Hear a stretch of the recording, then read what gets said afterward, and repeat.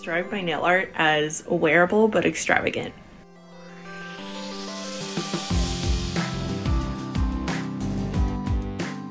Nail art is a big way to make myself feel happy, so I was particularly drawn to having characters on my nails, and that's why I tried so hard to perfect that craft.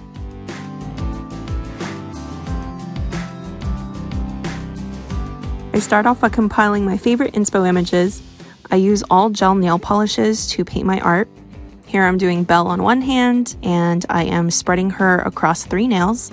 And on the other hand, we're drawing Beast. A lot of different things that I have to pay attention to is how to translate the characters across 3 nails and also over a curved canvas. And once we have that done, we finished it off with a rich red satin for the surrounding nails. This next set is going to have a medley of different things I love from the movie. I used transparent jelly polishes to paint a stained glass rose. This is a pretty difficult design to achieve because it's very hard to see what you're doing until the very end.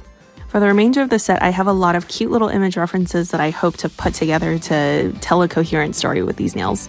I'm doing these little sparkly index and pinky fingers so that I can kind of separate out these little chapters that I'm creating with these little scenes.